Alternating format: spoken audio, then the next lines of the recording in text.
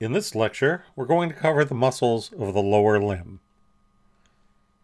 Muscles of the gluteal region that move the femur.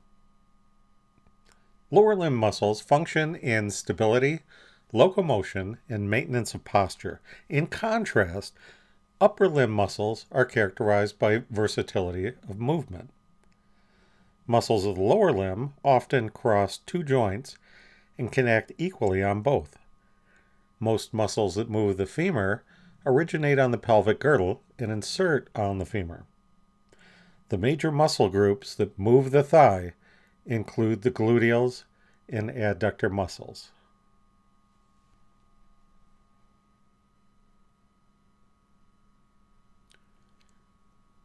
And in this picture, we see the gluteus maximus, and it's going to extend, abduct, and laterally rotate the thigh.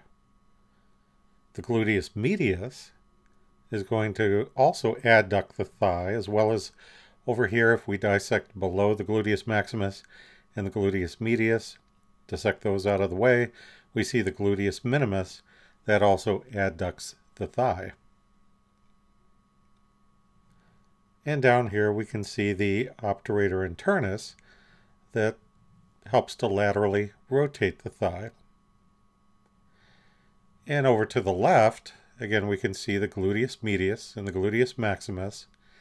And then this one here, which is the tensor fascia latae. And so I dare you, the next time you go to Starbucks or wherever you get your coffee, order maybe a tensor fascia latte grande. Make that decaf, a couple of Splenda. No? Ooh, I could go for one of those right now. But anyway, the tensor fascia lata, what it does is it laterally rotates the thigh.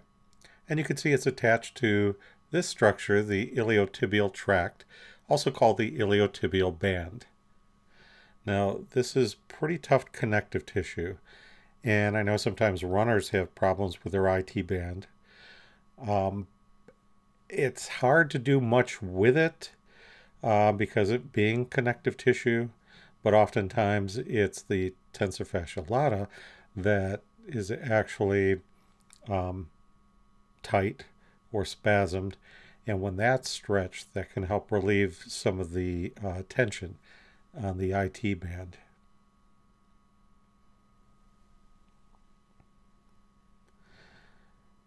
Now here's some external hip rotators. We have the piriformis, which abducts the thigh. We have the superior gemellus that laterally rotates the thigh. The obturator internus also laterally rotates the thigh. The inferior gemellus laterally rotates the thigh. Up here we have some hip flexors, and this is the psoas major. It's going to flex the thigh. The iliacus muscle flexes the thigh, and together, when they go underneath the inguinal ligament here, they become known as the iliopsoas. And here's the sartorius muscle. The sartorius flexes and rotates laterally the thigh and the leg. So this is the muscle that's going to help you cross your leg. Down here we have the thigh adductors. We have the adductor longus, which adducts the thigh. The pectineus muscle, which also adducts the thigh. The adductor brevis, again, it's an adductor of the thigh. And the adductor magnus, which is a pretty big muscle. If we dissect away the adductor brevis and adductor longus, we'll see that the adductor magnus, very large, again, that's going to adduct the thigh. And so we're going to go back over to the external hip rotators. And I'm going to help you try to memorize these. I'm going to give you a little story that should help. And the first one, the first muscle, is the piriformis. Now, form means shape. And so this is pyramid shaped. Kind of like that. Okay, and then the next ones, we have the superior gemellus And then we skip one and we have the inferior gemellus. Now I want you to think about the zodiac signs. What zodiac sign sounds like gemellus? Right, Gemini. And Gemini is what? Gemini is the twins. Well, gemellus also means twins. So we have the superior gemellus. So that's our one twin. And then down here we have the inferior gemellus. That's our other twin. Now, superior gemellus is hanging out by the pyramid, and she's trying to call her sister. She's not having very much luck, so she's going to call the operator. So this is the operator. Now, she's not a full-fledged operator yet. She's still an intern. Ooh, so that's our operator internus. So again, we've got superior gemellus calling the operator and saying, operator, I was wondering if you can connect me to my sister. And she gets her sister, and her sister is like, hello, superior gemellus, where are you? And she's like, I'm hanging out by the pyramid. Well, where are you? And inferior gemellus says, well, I'm hanging out by the quad. Ooh, look, quadratus femoris. So here's our quadratus femoris. So we have the pyramid.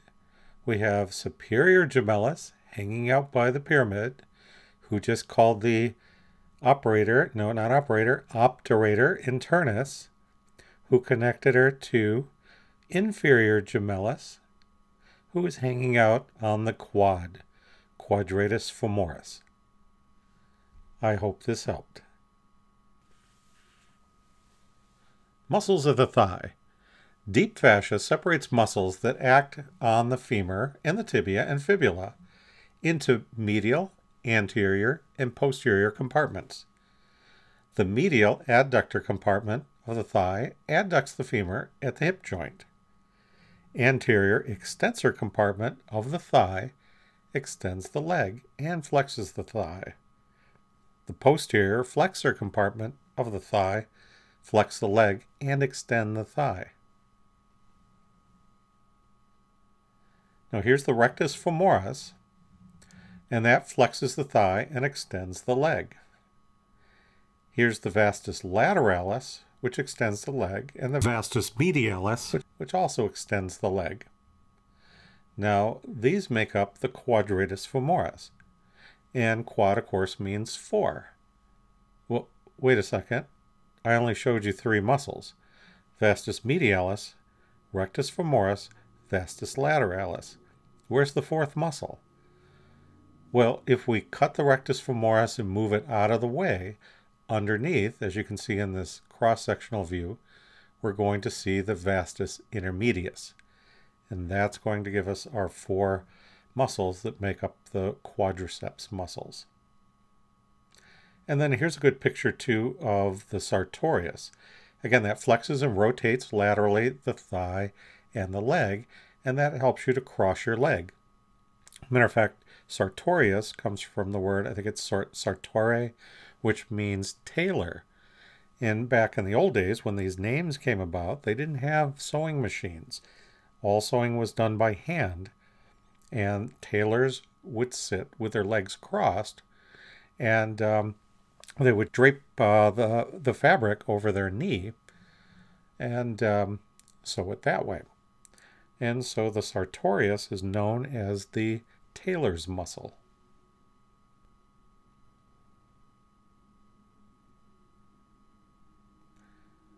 And here we have the hamstrings. The hamstrings are going to be made up of the biceps femoris, and the long head extends the thigh and flexes the leg. The short head is going to flex the leg. And then we have the semitendinosus, which extends the thigh, flexes the leg, and semimembranosus extends the thigh and flexes the leg.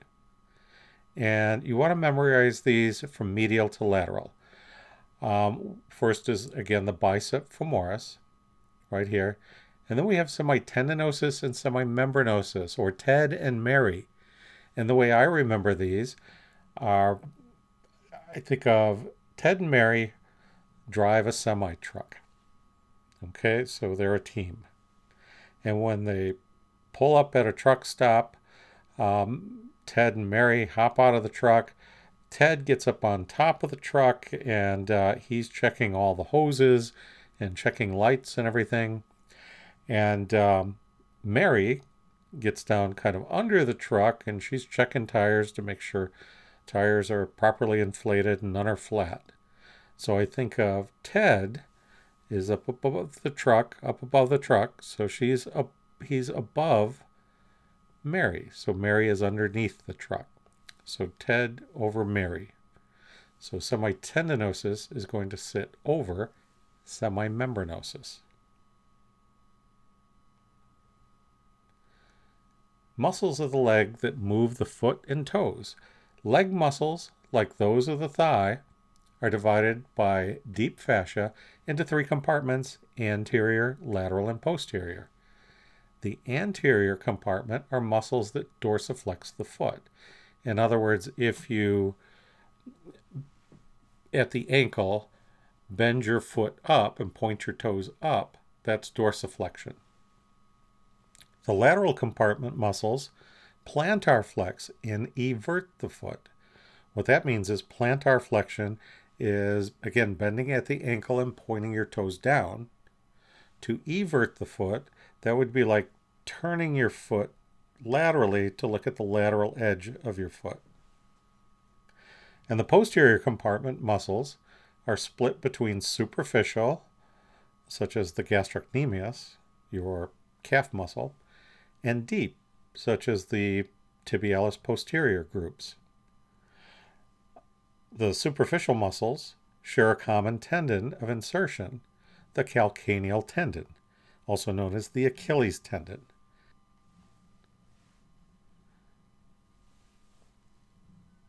And so we can see the gastrocnemius.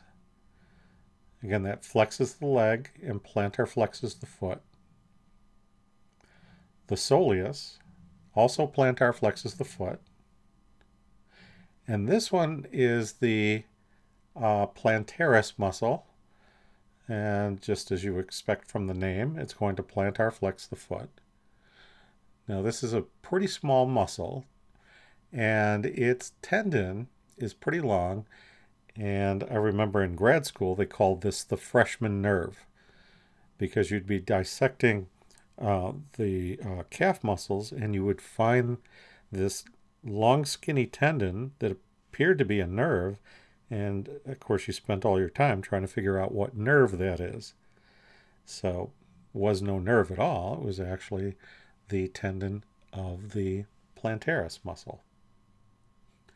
And then we have the popliteus muscle, and that's going to flex the leg. What the popliteus muscle actually does is when you are standing with your knees locked, you have to unlock the knee in order to take a step.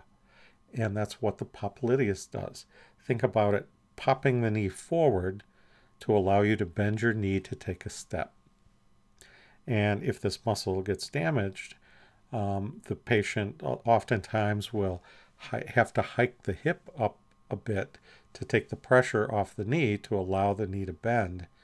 And this way they can bend their knee then and put it forward to take the next step. So again, think of the popliteus as popping the knee forward to unlock it so that you can take a step. And then on this slide, we have the fibularis tertius, which is not showing up actually on this slide, but it dorsiflex the foot. And another name for fibularis is peroneus. So we could call it the peroneus tertius, peroneus longus, or peroneus brevis, or we can call it fibularis tertius, fibularis longus, and fibularis brevis. Now here we do have the fibularis longus. That's going to evert and plantar flex the foot. And then the fibularis or peroneus brevis everts the foot. And then we have the tibialis anterior, which is going to dorsiflex and invert the foot.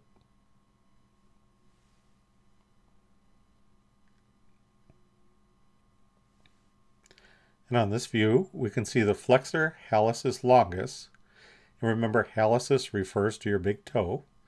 So the flexor hallucis longus, plantar flexes the foot, and it also flexes the toe, the big toe. And then the tibialis posterior, plantar flexes the foot. And then the flexor digitorum longus, plantar flexes the foot, and also flexes the digits or toes.